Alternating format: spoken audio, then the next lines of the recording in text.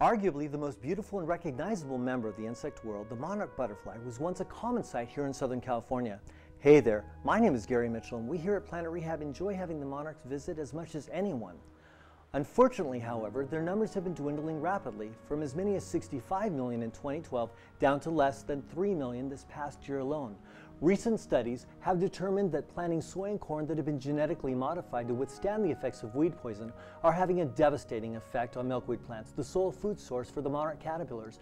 The weed poison used drifts beyond the targeted areas and is killing millions of acres of milkweed, thereby leaving the monarchs with no milkweed plants to lay their eggs or to carry on their legacy. Please feel free to visit us online at planetrehab.org to find out how you can donate or help to volunteer to save the monarchs. Thank you.